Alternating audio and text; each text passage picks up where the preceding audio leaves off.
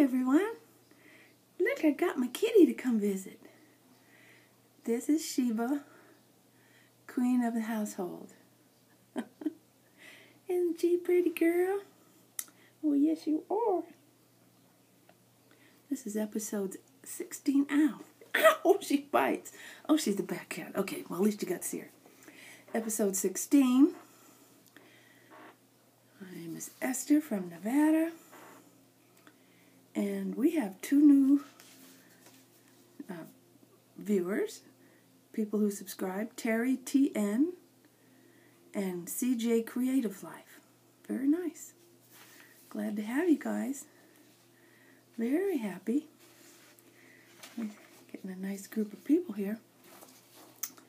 Well, I'm wearing the only finished object.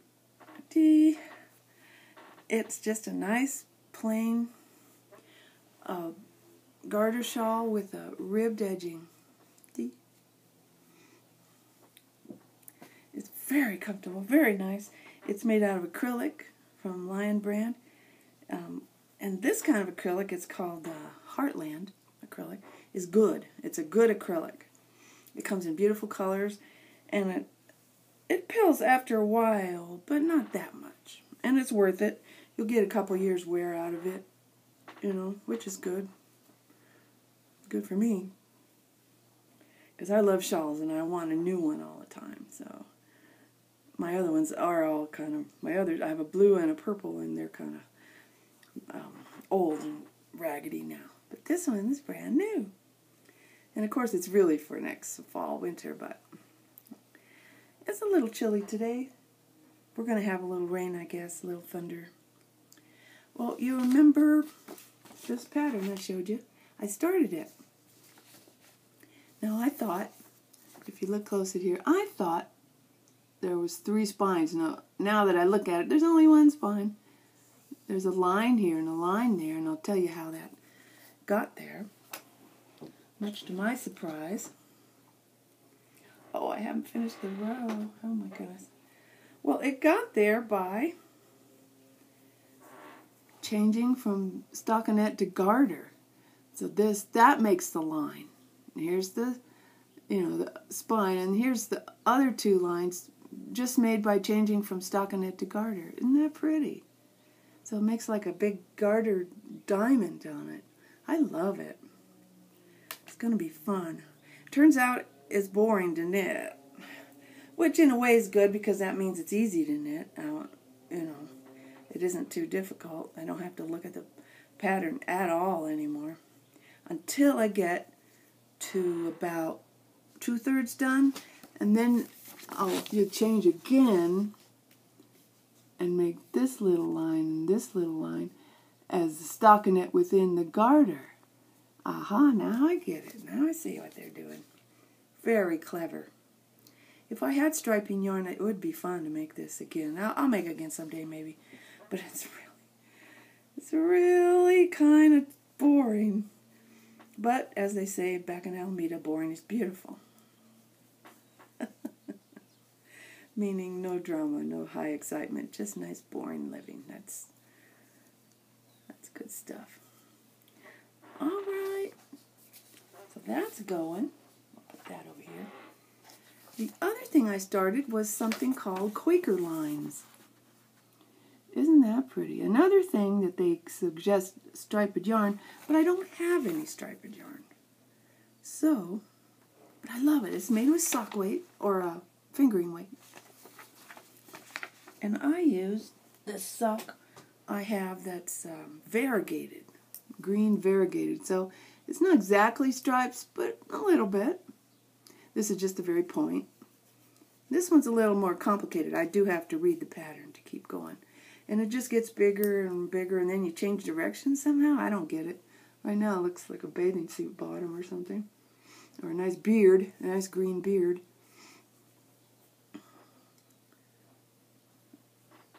I like the green. I like the green.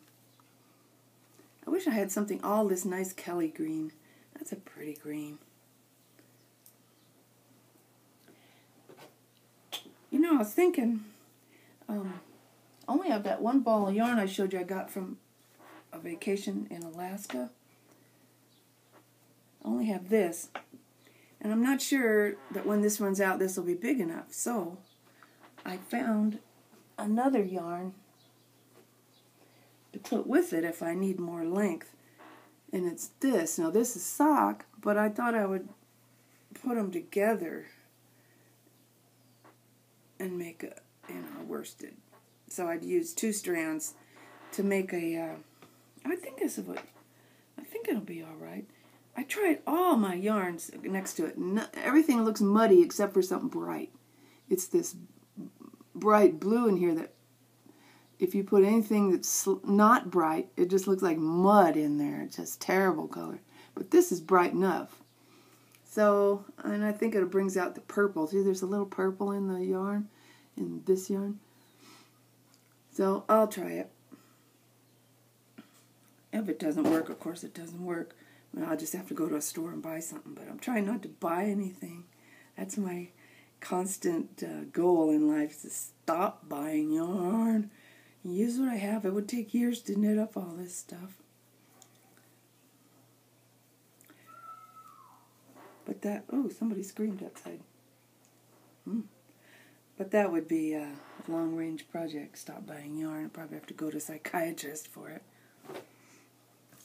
So that's another thing. Quaker Lines. Now, Quaker Lines is by Stitchnerd Designs. And it is on Ravelry.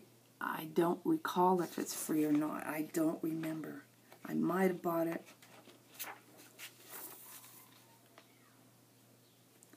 It's really cute. Quaker Lines on Ravelry. I'm not sure what it costs. Put that over there. Now, here in the States, they have a show that's called Knit and Crochet Now. And here in Nevada, it's on twice a week, Tuesdays and Thursdays.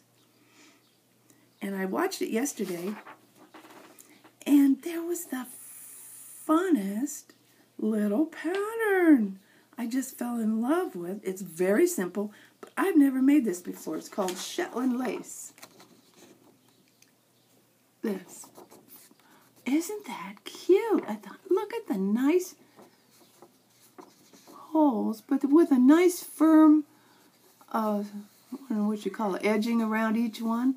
You know, it isn't just a 1 stitch. It looks like it's a 2 stitch. Anyway, this pattern is using a worsted yarn, and then you cast on 22 stitches or any more if you want it bigger, and just make a nice long scarf. And I thought, would this be cool in cotton for summer? Just as a decoration scarf, not because you need a scarf in the summer up here. I think that's wonderful. I have lots of different cottons, and let me show you the one I was thinking of. I'll be right back.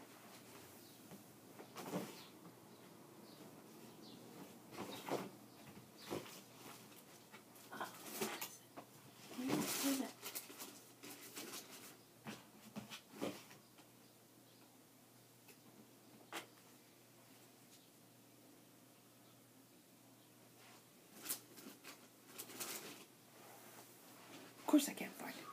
Well, but this is the type of yarn. It's just the color I was thinking was blue, light blue. It's real pretty. It's called jeans or something. Levi's or not Levi's. Denim. It's called denim. But this is the type of yarn. It's cotton, and it has little specks like tweed in it. This would be kind of nice too. Something I could wear with anything. But I like that denim. I have it over there somewhere in the piles, and boxes and cupboards and everything else, shelves. I thought that'd be really fun, this pretty thing. I've never heard of that. Shetland lace I thought was some sort of fancy, hard to make thing, but this isn't. It's just a multiple of 4 and a 6-row repeat. 5-row repeat. 5. And it's a garter base, so it's very easy. Oh, I can't wait to start. It looks kind of like crochet a little bit. I like that. I'm going to make that at some point. Maybe we'll cast it on. I found another pattern. Now, this seems fantastic, but there's a problem. See that pretty thing? Nice, huh? Big, giant lace. I love that. Garter here. But you know what you do? You start with the lace, which means you must cast on at the beginning 287 stitches. And then you start working the lace, and by the time you have, which it has decreases in it, and by the time you get 127 stitches, then you're ready for the easy garter. Oh my gosh, I'm gonna have to wait till these other projects are done so I can just concentrate on this. Holy cow, starting with the lace. Starting from the bottom. That almost never happens in shawls. You always start from the top. But it's so lovely. It's such big lace. That's what I find so interesting. Big leaves. Boo boo. I don't know what color. You know, I have some green. I have some really bright, bright green. Tiny bit blue in it, but it's more green than blue. It's really pretty. It also is this same kind of acrylic. I think I might use that. That'd be pretty. It's called Garter Leaves. And I think it's free on Ravelry. I think so. That would really be fun.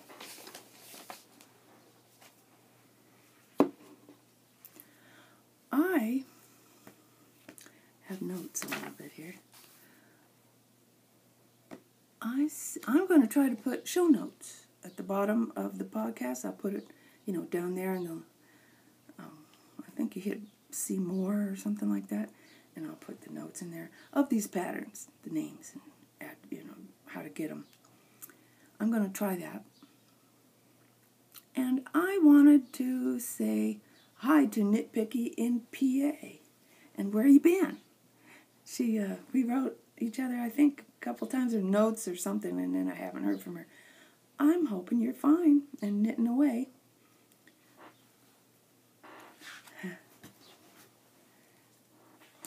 Oh, my nice ladies. Oh, boy. It's so fun to get to know you. A few people have wanted me to get to know them, I know everyone doesn't want to write old Esther a letter, but Janice Staniforth and Carola Rother and several others,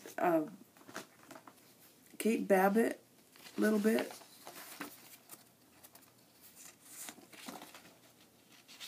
And then I'm not good at Ravelry I put a Ravelry group in there, but I'm not good at it, and I apologize for that.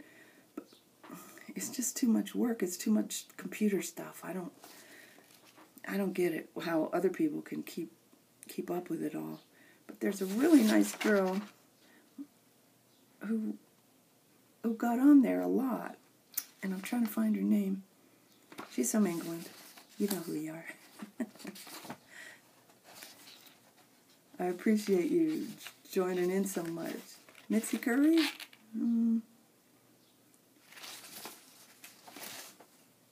I wish I knew more of you. Joanne Curry. I like that name, Curry. Dottie W. Fanny Larkins. Oh, I just like to see your names. Oh, heck. Some people like me to do that. Okay, I got a magazine, and I haven't read it yet. Oh, that's exciting. So I thought I'd look at it first with you guys. It's Noro Knitting Magazine. And it's not that I have a bunch of Noro. I don't believe I have any. No, I have one skein of sock yarn. It's a big skein, and I'm going to make some kind of cute shawl with it. It's purple and green and stuff. But you can substitute other yarns. I certainly don't have much Noro. Now, the ladies in my knitting group hate Noro. And you know why? Because they said it's full of vegetable matter. Oh, pish. Noro's terrific. It's terrific colors, terrific quality. And so what if it has a little branch or two in it? Sometimes I lose patience with people. Don't like Noro. How earth can that be? But they all agree. Oh, yeah, me too. Oh, yeah, me too. We don't like it. Oh, pish and pish. Pish and fiddle. I like it. Always have, always will. When I was a new knitter, I made long scarves out of it. Boy, was I popular. People wanted to have my scarves. I'm looking for patterns, and I only have this advertisement. Oh, wow, that's pretty. Okay, I'll show you in a minute. Okay. Oh. Doodads. Are you a doodad knitter? Little fish and jellyfish and seahorses? I'm not. Oh, no, no, no. Oh, these are nice. That's quite nice. That's like a poncho cape thingy. Just slip it over your clothes, whichever you're wearing. Oh, that one's pretty. That one's pretty. Very colorful. That one. Yes. I like that. Of course, I'd have less red in mine.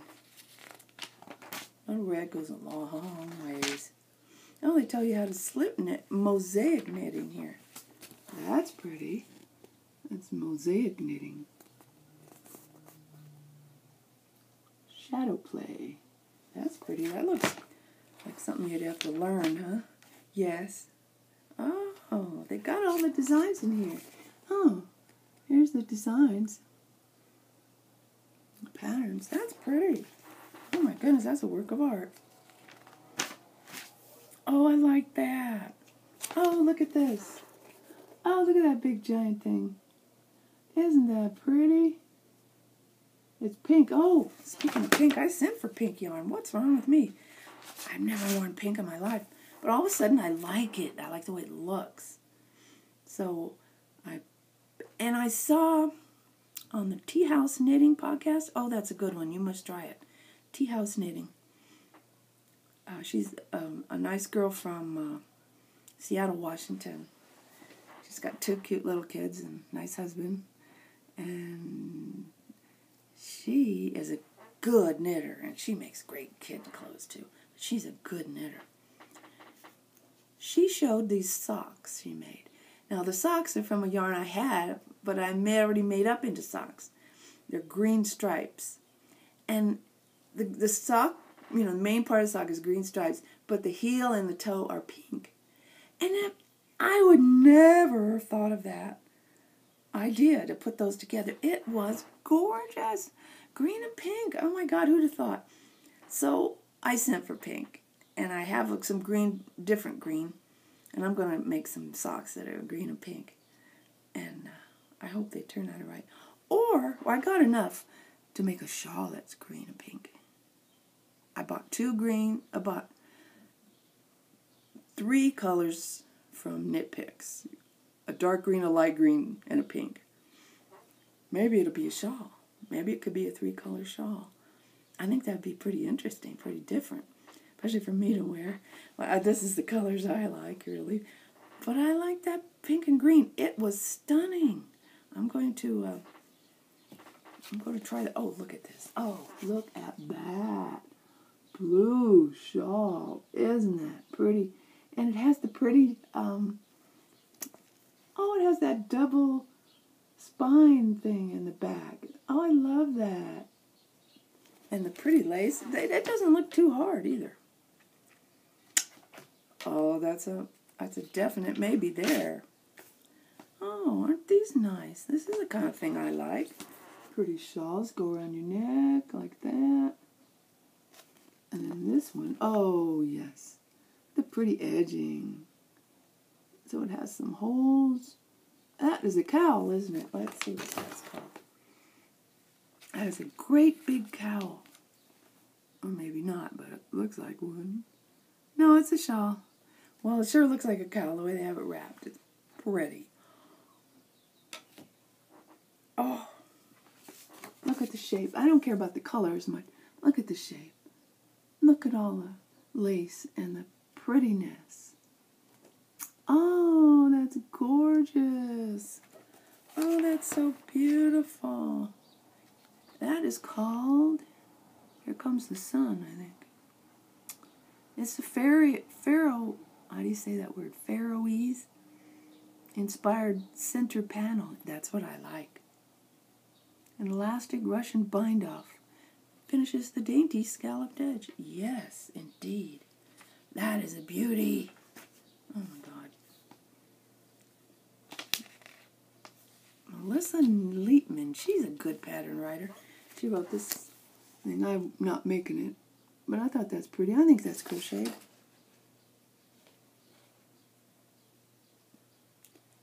No, it's knit. Oh. Oh, big old thing. Oh, wow. Might have to look into buying the yarn for that.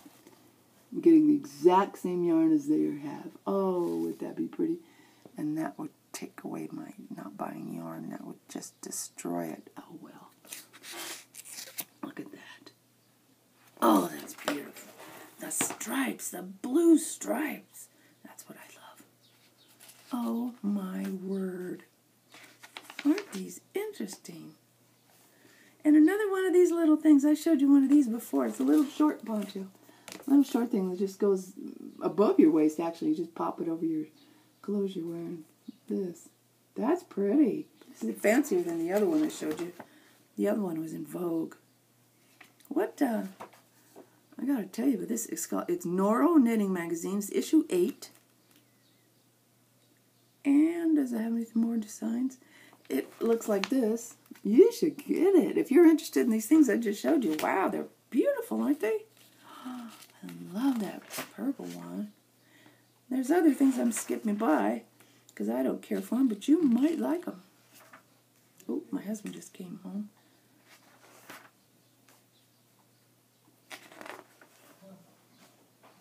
Oh. Oh.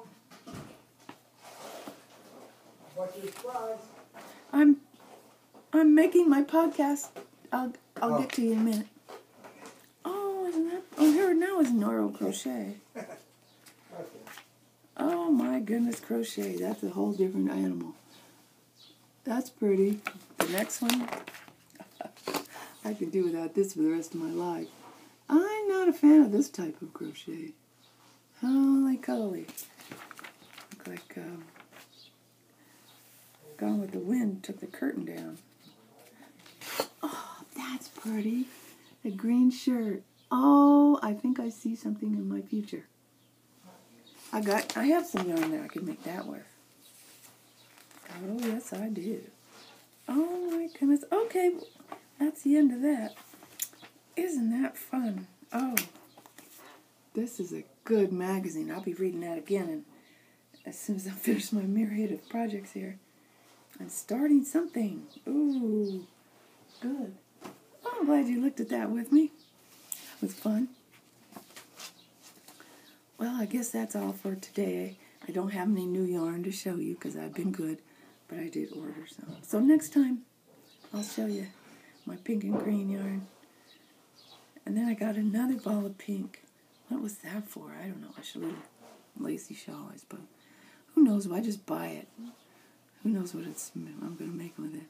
That's a surprise for me. All right. It's been great talking to you. See you next week.